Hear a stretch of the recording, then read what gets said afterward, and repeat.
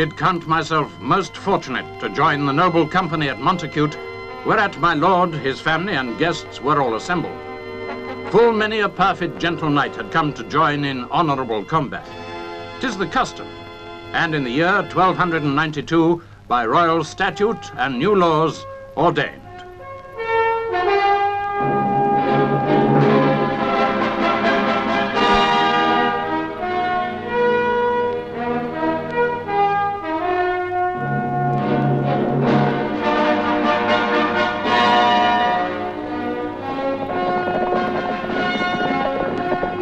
Here the Queen of Youth and Beauty comes to give her judgment, to choose the doughty knight most worthy of distinction for his prowess at arms.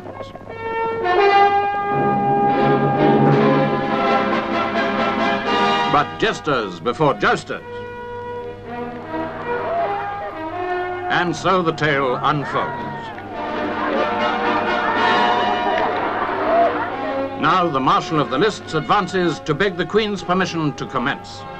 Esquires and attendants with the great jousting lances, each the length of 3 men.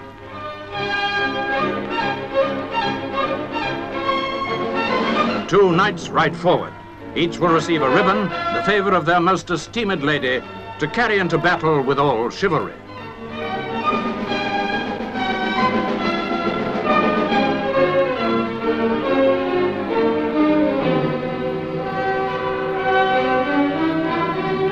Gallant knights take up their positions. The marshal gives the signal, God help us all!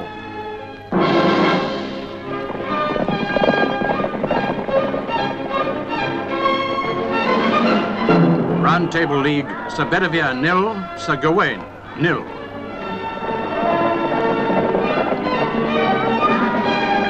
Sir Mordred nil, Sir Lancelot nil.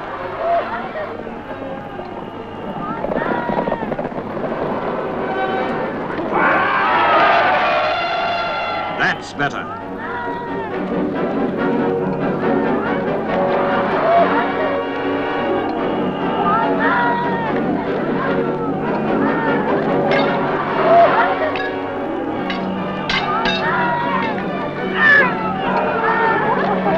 So, at a stately home in Somerset, now the property of the National Trust, the pageantry and valour of the tournament lives again.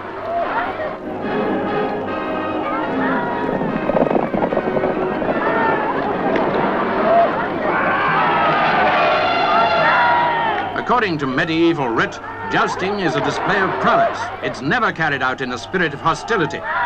They were jousting, of course.